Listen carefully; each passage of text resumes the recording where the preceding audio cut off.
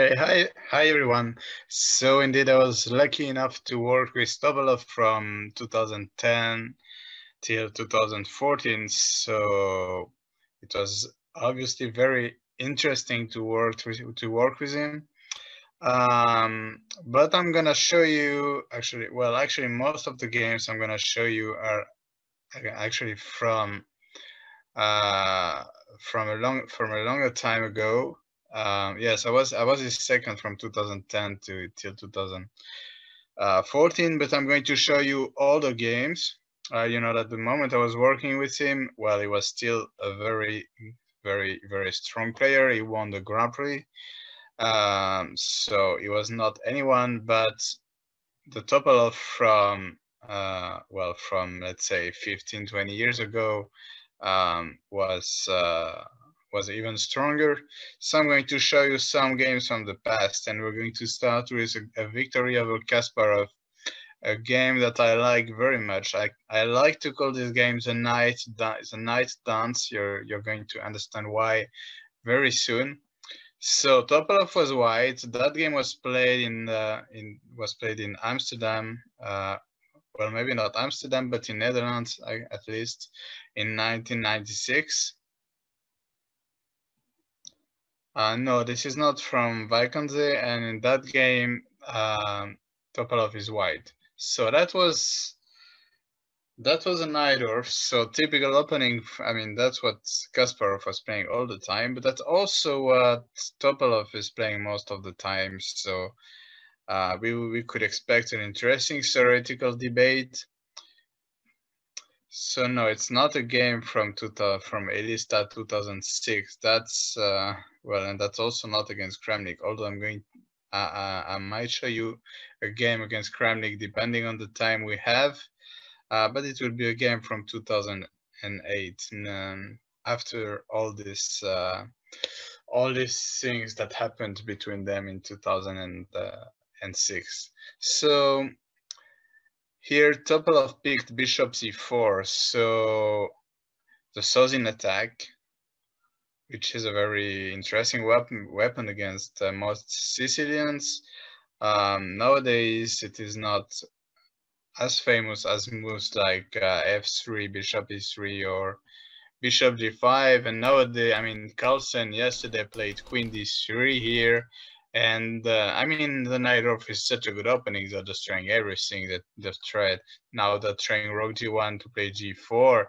I've even seen games with h4, and recently I've even seen rook b1 and bishop d2 being played. So okay, the Najdorf is full of theory, and everyone is desperate about finding ideas. But that game is from 25 years ago, and by then it was easier to find ideas because there were less games and the computers were not as strong. So it was still possible in the Najdorf to find some holes and to create some problems in the opening. So bishop c4, which is well, so the Sozin attack, which is not supposed to bring white any advantage, but again, 25 years ago, theory was very different compared to now. So this is the main line. Knight bd7 is supposed to be the most solid variation, with the idea to go pick up that very annoying bishop on b3. It's well known that bishop takes e6 here is a little too early, so white played f4, which is a main line. And since then, everybody was playing queen f3, which is a very natural move, just defending the e4 pawn and then castling. And well, that was leading to complicated games. But in that game, Topalov decided to sacrifice the e4 pawn. So black still has a choice. He may decide not to take on e4, but then it was a good decision from white not to play queen f3. Then, for example, the knight is still protected, so there could be ideas like e5. And after d5, the queen is not attacking the knight anymore. Perhaps f5 a little bit faster, or even g4. There could be many different ideas. Wait, I'm having a strange thing appearing on my screen. Would you take the pawn? I think this is. I put up a poll. I just put up a fun little poll. That's a vote. Who did that? Is it you, Greg? It's all the kids. They can vote on whether they would take the pawn off or not. Okay. Just having fun. So most of you guys. Okay, so I'm gonna leave it. Okay, yeah, it's great fun. Okay, so let's leave it for 1 minute, no more. So 22 more seconds. Sure.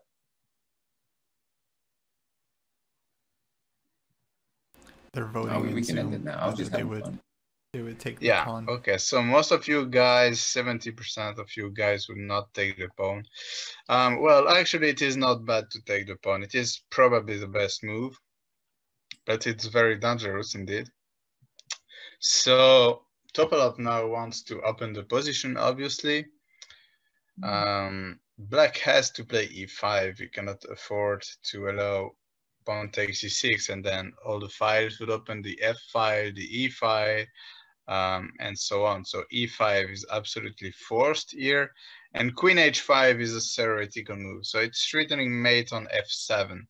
Mate, which Black has several ways to prevent. One of them is to protect with a queen. So for example, with queen e7, which is a move Kasparov chose in the game, d5 is probably the best, and it's actually, well, let's say that according to today's theory, this is the best move. By then, they were a little bit afraid of rook e1, since after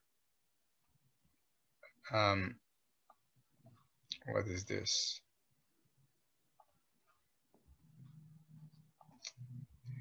Since after bishop c5, rook takes e4, you cannot take the rook because of queen f7 mate. And after bishop takes d4 check, bishop e3, that position was considered like very dangerous for Black. It has an extra exchange, but f6 is coming. So actually there was another game, Topalov against Short in that position, against Nigel Short, which actually Topalov lost. But I think, visually that looks quite interesting. That looks quite scary, I think, for Black. At least this is something that they didn't like to play. Later, the engines showed that Black can play this short castle here, and rook takes e5 is not possible because of bishop d4 check.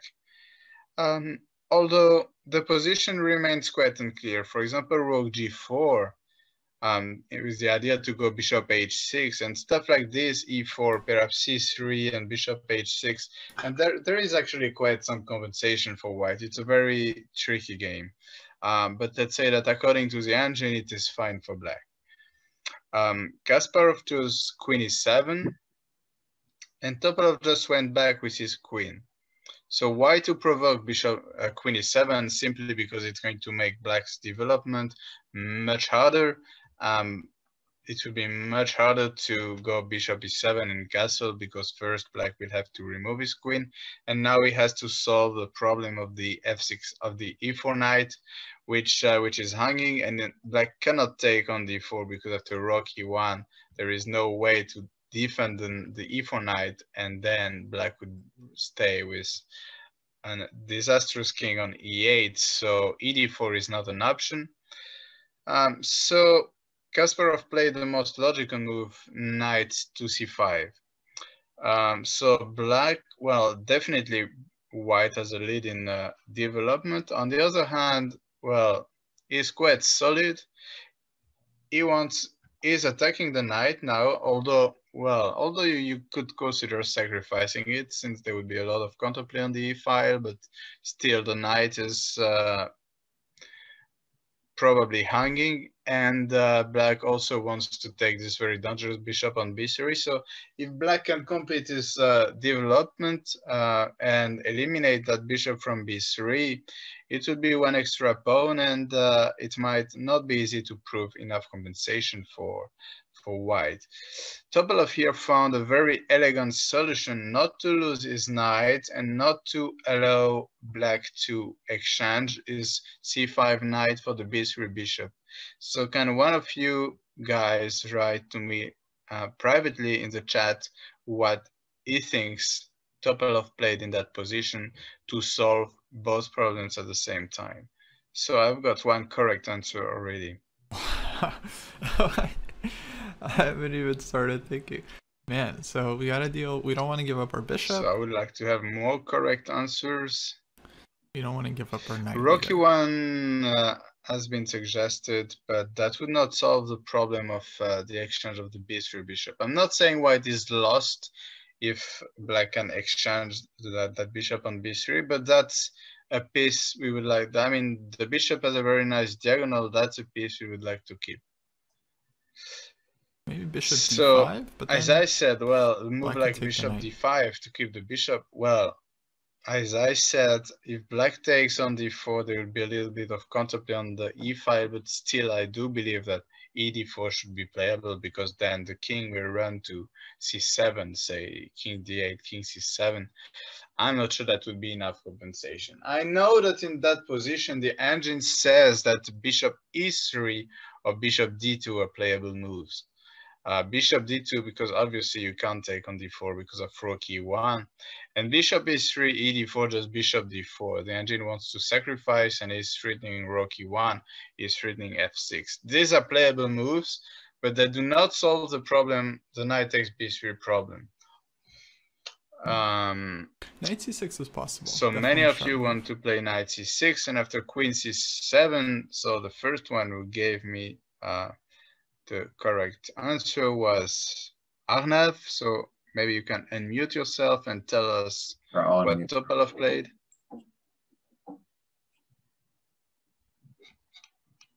You do not have a microphone, so. Oh yeah, no mic, I think. Someone else. So I'm going to try to pronounce your name. So Aradia, is it correct? Aradaya, okay. Well, yeah, not really. You can call me Addie. Well, yeah, well, I don't think I said knight c6. Knight c6, and after queen c7. Oh, he's saying that he didn't suggest knight to c6? Yeah. Oh, I thought he did. Just say you did. Oh, on you suggested the bishop d5, but on move 1. So, okay. Who suggests? So, Alice. Alice. Do we pronounce Alice in there? That's the way we pronounce it in French. But, oh, okay. So. My move was knight c6, and after queen c7, bishop d5. Yes, excellent. Bishop. Excellent. So this way, well, we're not saying that the game is over. Obviously, it remains very complicated, but Topalov has managed to solve both issues. He hasn't lost his knight, because of course, if black takes it, then he's gonna lose his rook, and he hasn't allowed black to exchange his c5 knight for the b3 bishop. So that's a first success. And well, if white just manages, for example, say bishop d7, if white just manages to remove the knight, the bishop on d5 is so strong that it's going to give white very strong compensation. And actually, the attack is not over. For example, imagine something like bishop e7, queen h5. Already here, the only move would be rook f8, because if short castle, then rook f3 and rook h3 is coming, and it's going to be basically impossible to defend against, well, if h6, bishop takes h6 is coming. f6 is not even a legal move here. So actually, the white attack here is extremely powerful. So that means white cannot castle short side, and if he cannot short side, well, castle f6, well, maybe those offer some compensation, but I would take, let's say, with a bishop, and if rook f6, pawn takes, and then I'm going to, if bishop h6, king h8, I'm going to give you some material back, and that's not going to be, let's say, that's not going to be a mate. But rook f3 and rook h3 is extremely powerful here. Anyway, in the game, Kasparov wanted to punish Topalov for putting his pieces in such strange squares, and he decided to play a5 with the idea to take the last available square of the white knight, and he simply wants to go bishop d7, and he wants to get this knight completely for free. So the situation is becoming dangerous for white, who needs to find a solution with his knight. It would be an option to go, let's say, rook e1 and then free the d4 square for the knight, but this is not what white wants. As you can see in the game, Topalov is playing, is always trying to push his pieces, well, as close as possible to Kasparov's king. Is trying to deliver mates, so to bring the knight back to d4 is not exactly the plan here. So he found a very active way to stay in the game, to stay in the attack, let's say. He played bishop g5, which is just freeing the d8 square for the knight. And here Kasparov blundered. First, we're going to see the end of the game, which is not very long, and then we're going to see what would have happened if Kasparov had played the critical move. So in the game, Kasparov played rook a6. That was a very horrible move. After knight d8, there was simply no solution for black. He played f6, and now simply knight f7, attacking the rook. And actually, white is only a pawn down for this fantastic attack. Rook g8, and Topalov just went bishop e3. And black is totally paralyzed. He tried to play g6 to open the position a little bit, but after knight g5. And that's why I like to call that game the knight dance. Can you imagine that the g1 knight ended up on g5, but it didn't go through f3 to g5. It went through d4, c6, d8, f7, and then g5. That's not something you see every day, and it's only around move 20. Let's have a look. What move? Yeah, exactly. Wow. Move 20. That's definitely not something you see every day. And well, the g8 rook is hanging. Kasparov tried rook g7, and after fg6,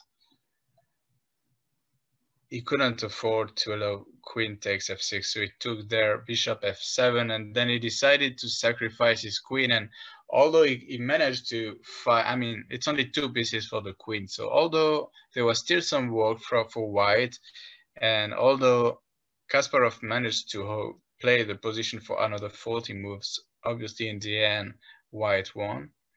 That is not the most interesting thing in the game, except that, well, thanks to this finish, I was able to make this very nice drawing with the knight, and which I like very much. So, but still, playing rook a6, Kasparov made Topalov's life quite easy, because knight d8 was obviously what white wanted to do when he played bishop g5. So bishop g5 was a clever move, because f6 would lose instantly to queen h5 check. However, bishop d7 would definitely be critical here. Now d8 is under control, and basically every square is under control. So now white has many candidate moves, and I would like all of you, or at least most of you, to send me a private message and tell me what move you would like to play in that position if you were white. Well, once again, we gotta save our knight here, huh? This knight d4 is always possible. Bringing the knight back. If it takes, we go rook e1 check and open up the e-file. Do we have a move other than knight d4? Hard to really see. c1. Bishop f7, king takes f7, queen d5 check, king e8. Seems to run out. Yeah, I'm gonna go with knight Have you d4. read my book, Greg? No, which book? Because you suggested the right move, and that game is analyzed in my book, my my magic heels with Topalov. I haven't read it And yet. you found the right move so quickly, such an impressive move that I was thinking about it before. I'm impressed. I'm impressed. That's the best move. Although it's only drawing, but Black will, as we will see, Black then has to find a lot of moves in order not to lose.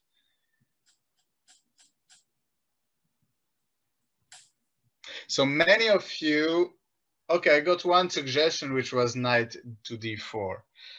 Well, perhaps ed4 is a mistake. Indeed, after rook e1 check, that looks pretty terrible for Black.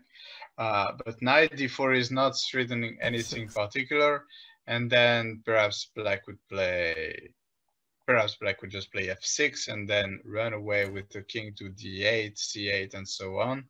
So as I said, in the spirit of Topalov in that game, I mean, going backwards with his pieces was definitely not the plan in that game.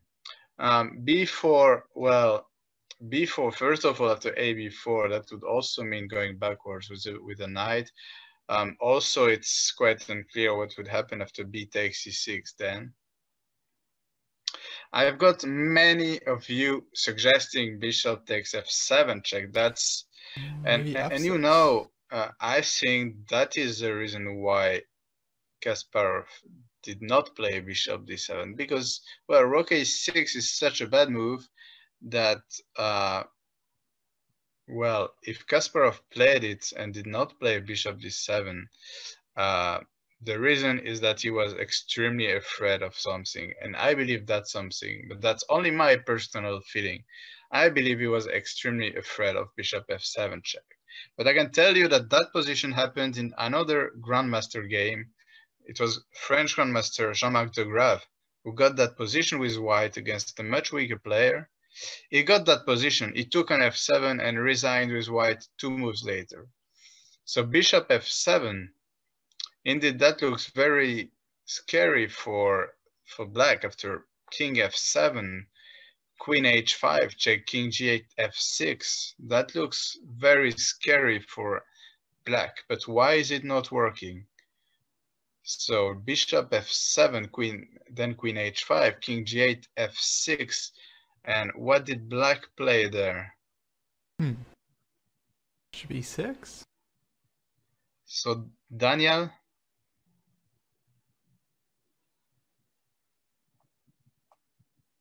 You can.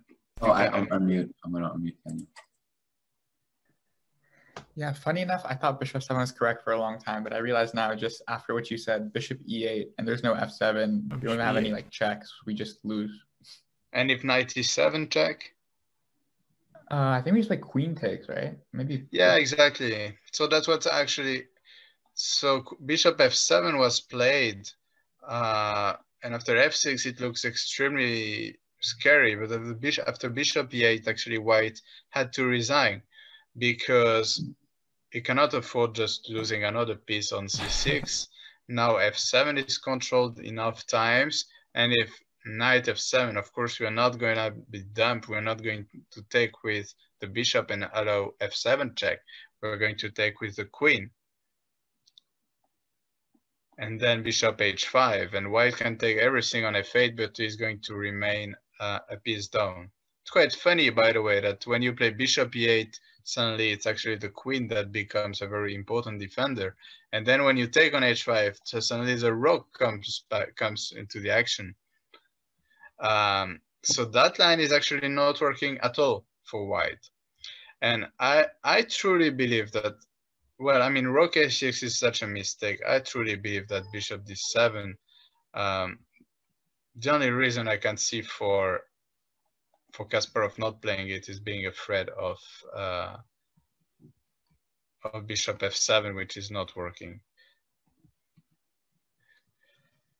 So only Greg so far offered me the right move. There is another very logical move here for white, which well, it just gives an unclear position, but nobody suggested it. I'm thinking f6. Queen h5 is not working now because of bishop takes c6. Yeah, f6 was just suggested was finally suggested, but that would just be unclear. F6, G6. Indeed, now, of course, I cannot take on C6 because after that, my pawn on F7 would fall and I would have very, very serious problems. However, after G6, knight e7, I would play something like knight e6. And at some point, I would try to take there and play f5 or something. And well, if you can keep that pawn on e7 forever, then I would rather pick white. But I'm afraid that this, well, yes, I agree, Ariane. This is a very crazy position, and any result is possible here. That's coming from Najdorf, yes. So that position would just be very unclear. So f6. Well, definitely, if that position had happened over the board, Topalov would definitely consider playing f6, and maybe he would even play it. But can anyone? So I got actually a second good answer. So Aryan. Got it. 1 second. Aryan, unmuted.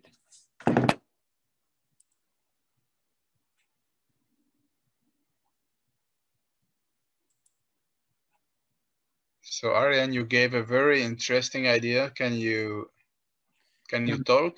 I'm trying to unmute Aryan, but it's not working. He can't talk, I think. So, oh, so someone else gave the line. So I'm not going to let you talk, Greg. No, never. Okay. I'm going to tell someone else. Who is Daniel. it? Daniel. All right. That's fine. 97, I guess. Bishop takes, king takes, f6. 7. And then I'm not sure what's going on, honestly. Like king d8, maybe fg7, rook e8. I don't know. Yeah, that would be so. Knight e7. That would be the best move in the position. Wow. So basically, the idea is that if black takes everything, then after f6 check, that's a very huge attack. Indeed, well, actually, yeah, queen f7 or bishop f7, whatever. Then g8 queen, and white is going to stay with a lot of extra material. So this is just completely lost for black. So that's the main idea of knight e7, that you cannot take it. I mean, when you sacrifice a piece, the first thing to look at is can my opponent take it, obviously. The second question here to ask yourself when you play such a strange move like knight e7 is what happens if black plays f6. So how do we refute f6? Yeah, earlier if we took in queen d5, then I think black goes king e8. And then if f6, I think there was bishop e6 in that position. I was thinking about that too. This one, I don't know. I guess there's queen h5. So Anish, you're close. You're just making a slight mistake in your line. Aryan, the first move is correct, but you need to give me the following moves.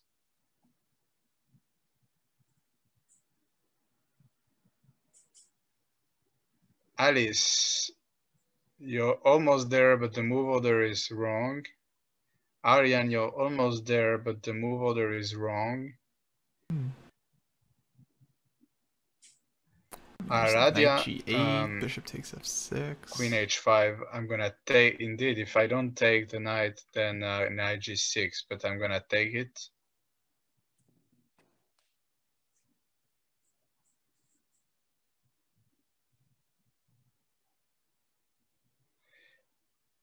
Yes. So Anish, you're leading Vaikanze today, so I think you should have a right to talk in this. I think it's Ashish. Is that? Oh, oh, did I misread? Maybe. Is it? Oh, he's Ashish. Sorry, my apologies. It's all good. I'll unmute. So you're almost leading Vaikanze today, but at least you found the right variation. So Yeah. Can you pronounce it yourself? I said Queen H5, King King E7. E7. Then first I looked at Queen F7, King D8, Bishop F6, but then he has like King C8, I guess. Yes. So I said Bishop F6 first, then GF6, then Queen F7, then you like win the rook. Yes, exactly. Sorry, what was So the you first checked. Oh, you got it. Sorry, Greg, what did you say? I just couldn't follow the line exactly, but no, I So the line is Queen H5 check, and okay. indeed, if you start with Queen F7 and then Bishop F6, Black can run away with his king and is probably fine. However, you can start with Bishop F6 check. Black is not going to be crazy enough to take with the king. First of all, there should be a mate somewhere there, but a forced mate would be Queen H4 check, forcing G5, and that's definitely going to be a mate somewhere soon. So Black has to take with the pawn on F6, and then this position remains. It is not entirely lost, but it is a very bad position for Black.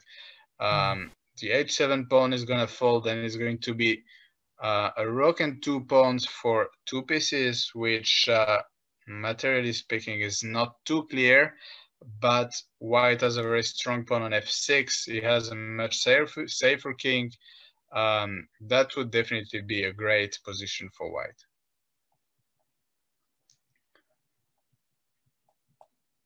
Yeah, very interesting. So F6 is F6 is one way not to lose completely by force. Yes, as you were saying, Aryan, strong bishop on d5. There is a reason why Topalov really wanted to keep it on the board. So actually, the best move here for Black is to take on e7. Oh, wow. But now, not king takes e7, because after f6 check, this is totally desperate. If Black allows f6, it is going to be a very different position compared to the one we saw when we played f6 and then put a knight on e7, because now we have a bishop on e7. That's very different. So let's say if Black plays something like this, well, not threatening actually any special check, you just play f6 and g6, maybe even just king h1 or something like this, and this bishop on e7 is a monster, because it is not like the knight on e7 that we saw a few minutes ago that could be exchanged any moment, because there was a bishop on f8, and also the bishop is completely paralyzing the Black king. So yes, I believe that White is, well, at least, well, maybe not completely winning, but much better for sure, because Black is totally paralyzed. That's only a pawn, and you might now just play positionally, maybe rook d1 and try to get the d6 pawn or something. So Black cannot afford to allow a bishop on e7. That would be just a murderous bishop, as Aryan is saying. So actually, there is only one move for Black here to hold the game: f6. Just preventing f6 and trapping the knight and trapping the bishop on e7. So threatening to basically win the game. If Black can take on e7, obviously he's winning the game.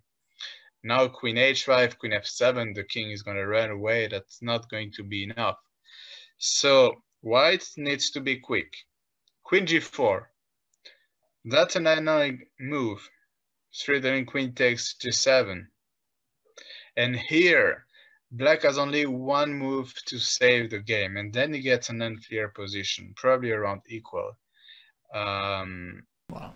All the rest is totally and desperately lost for Black. So can you guys find the only move for Black to stay in the game?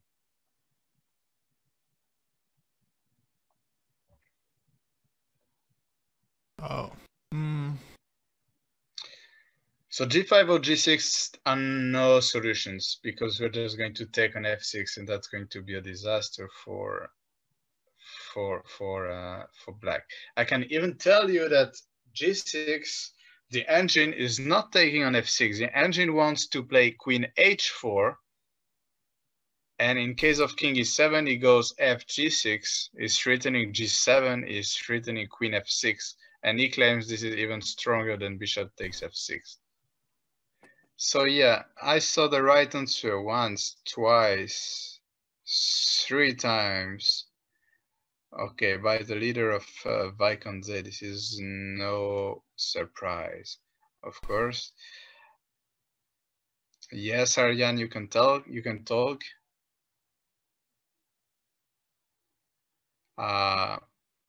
Although unfortunately, your solution is not the correct one. So then you will pass, okay. So I'm going to let somebody who has the right move talk, maybe Yuvraj. I'm sorry if I'm mispronouncing your names, guys. No, you pronounced it correctly. Thank you. So my idea was to go bishop takes f5 for a double attack, since if I take like the bishop with the king right now, then there's queen takes g7. So my plan was to take, like, move the bishop out of the way, so then I could take e7 with the queen. So actually, well, that's smart, but that's not right. Actually, you gave me 2 answers. The first one was correct, not the second one.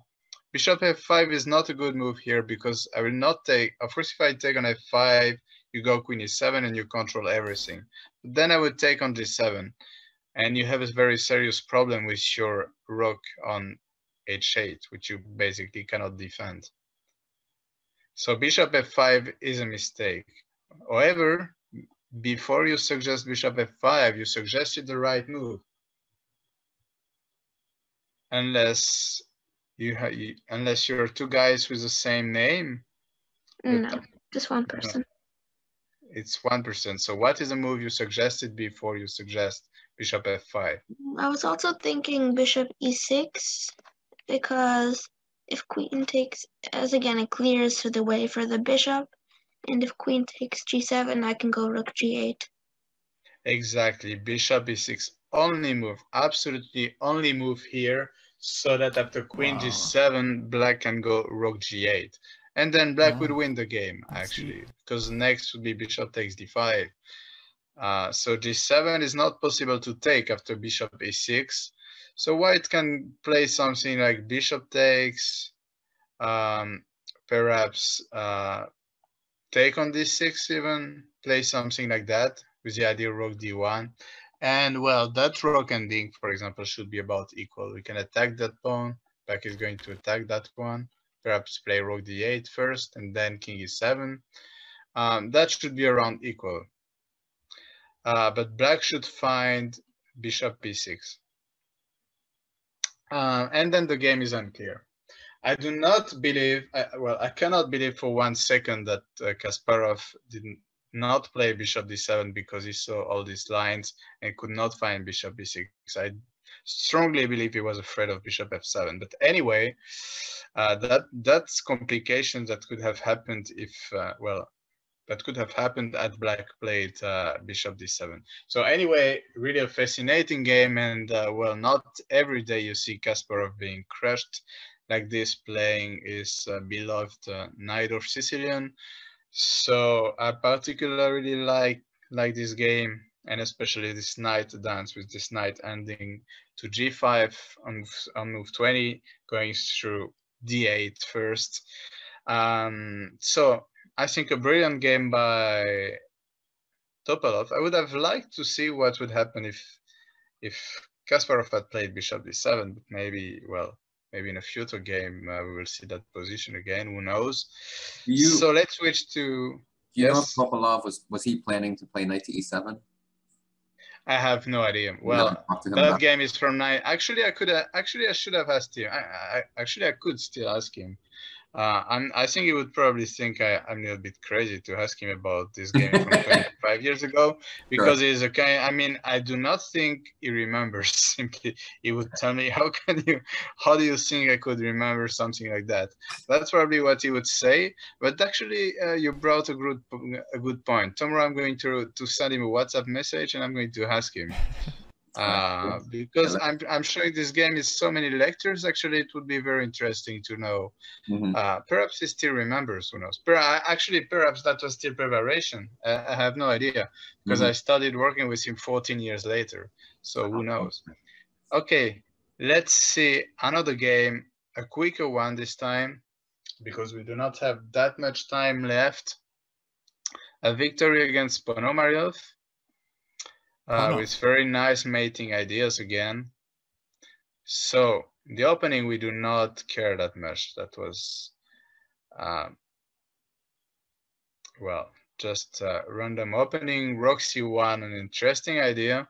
So white is delaying bishop g2, and we will see in the game that actually it can be useful, since in the end in that game the bishop did not develop to g2. So actually, the debate here is, I mean, black dreams of playing c6 and d5. If he gets this, then white has no advantage.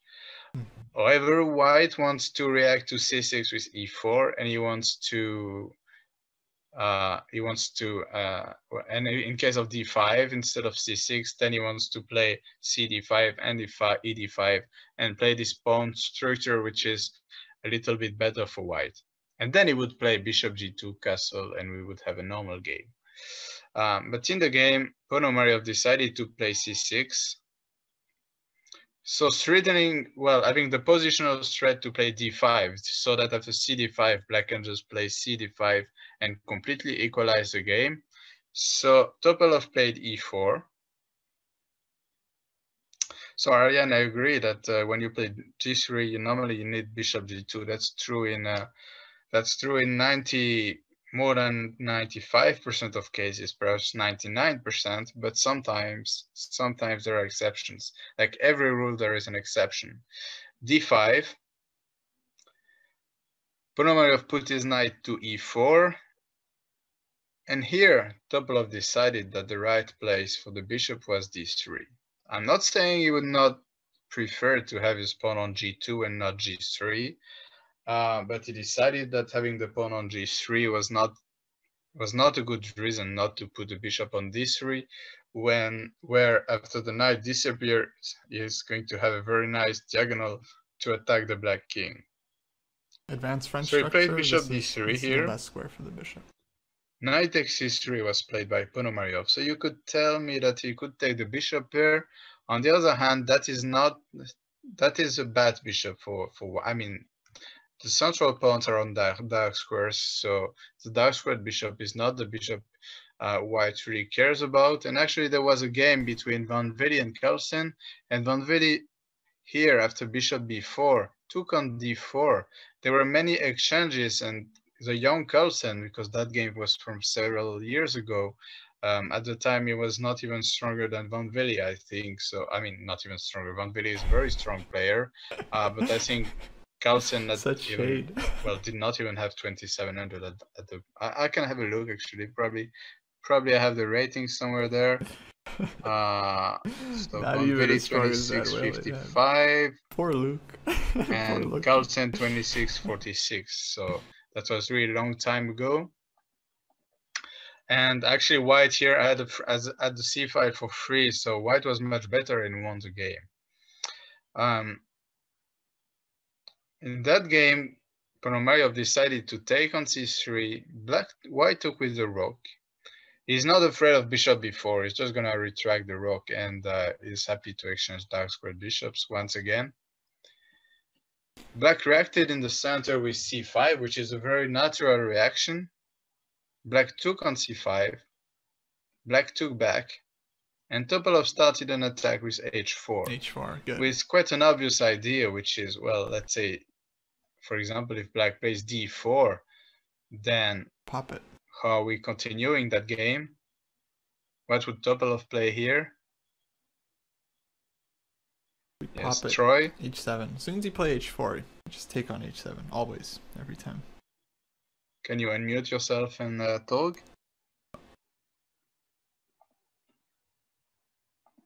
Or Daniel, perhaps? Yeah, here, white can just play bishop h7. Yeah, obviously bishop h7. That was the whole idea, the whole point of putting the pawn to h4 without castling. Now if bishop g5, h5 is check, and queen h5 is coming, that's going to be a terrible attack. This is not something black wants to happen. So black has to do something against it. He is not in time to play a move like d4. In the game, he played what looked like the most natural move. He played h6, and actually the best, according to the engine, was to play g6, which is very counterintuitive in my opinion, because white wants to play h5. You do not want to play g6 in that position, but the engine thinks that that would give black the best chances to escape the game. After h6, black had huge problems after Topalov found a very nice move here, bishop to b1. Oh boy. He wants queen c2, and there are many problems for black. I mean, these two bishops on these two diagonals, they are, I mean, the threat, they're creating deadly threats. Queen c2 is already a deadly threat. You cannot move your g pawn because of bishop h6, also because of h5. f5, there will be ef6, and the queen is going to h7 anyway, so that's really going wrong for black here after bishop b1. Black played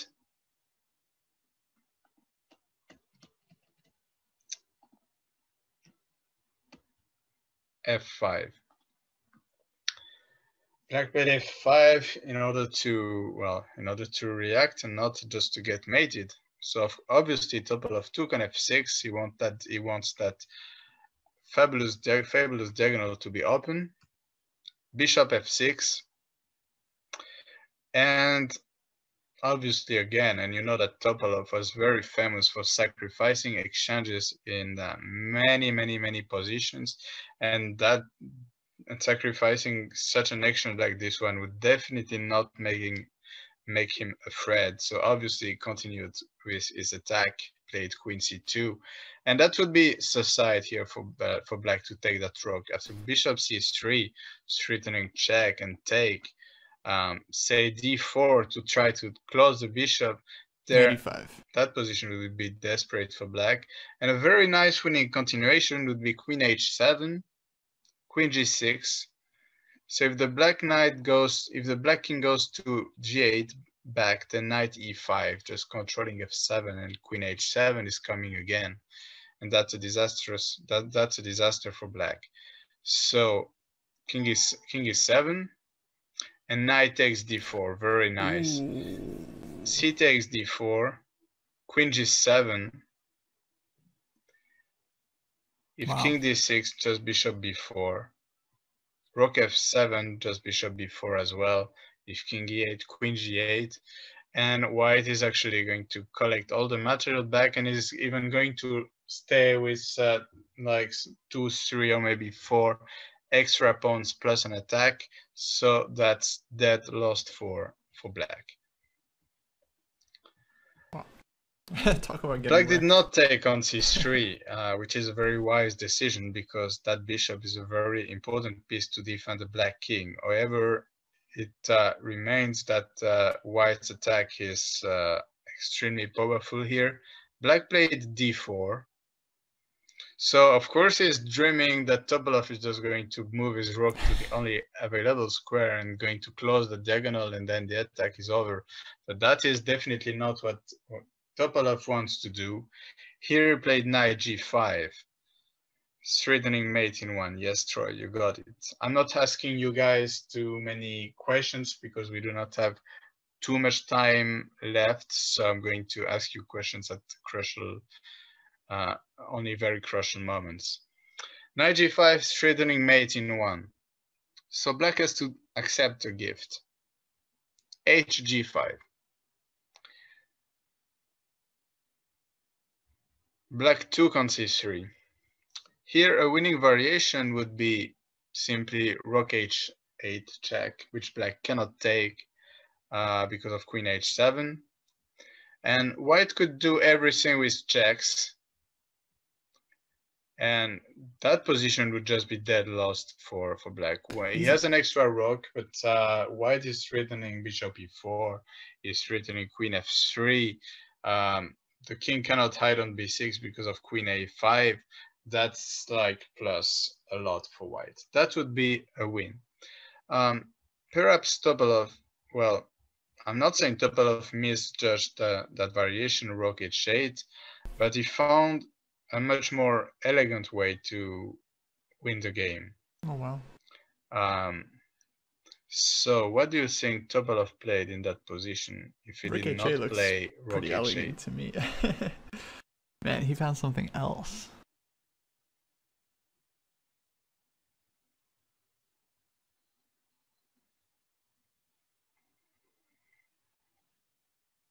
So just send me private messages with your moves. You can go queen h7, bishop g6, king e7, gf check.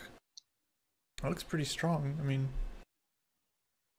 doesn't feel super elegant. So queen g6 and rook h8 is actually white's dream. But now it would be a little too much because of queen d2, then queen d1 and bishop b7 check, and black would start collecting a little bit too many pieces. Yeah.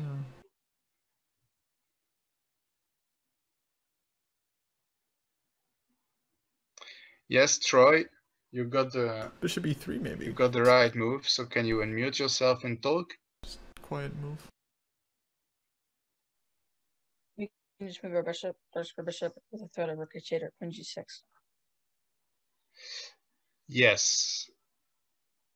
It was bishop f4. Topalov played a very calm move. Not a move you see every day in such such a monstrous attack where every tempo counts, where every tempo is so important. Topalov just plays bishop f4, and he wants to go queen g6 and rook h8, and he does not want to allow queen takes d2 check. So bishop f4 and black is facing a very big problem because queen g6 and rook h8 is a very deadly threat. That's why black tried to escape with his king. Topalov gave a check. Another check. So now he starts collecting material back, but black still has an extra rook. And it's not mate yet. It feels like mate, but it is not mate yet. So how did Topalov finish off that game? What would you play if you were white here? Just send me as many answers as possible by private message. Okay, weird. Weird position. Queen takes f7, queen takes g5. Queen f8 check. Queen e7 kind of runs out.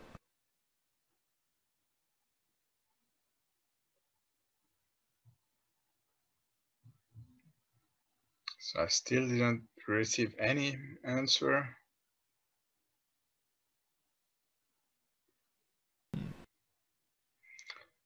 The moves are actually pretty simple, but they're tough to find because in that kind of positions, you're actually not looking for simple moves. That's Queen exactly f7, the kind queen of position. G5, rook h7. Yes, I've got one good answer. So Me try again.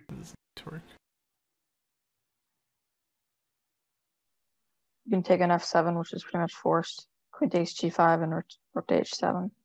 Oh, that's what I said. Queen takes g5, and now you're right. They don't have time to pick up our b1 bishop because we have rook h7, and if they try to pick up our bishop, then we have queen c7 checkmate. Yes, exactly. So rook h7.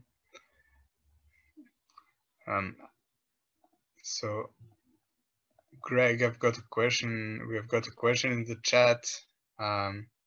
If I have the possibility to run more polls of myself, you next can't time I will run them. He's talking about something else. We did a whole class once that was all polls, nothing else.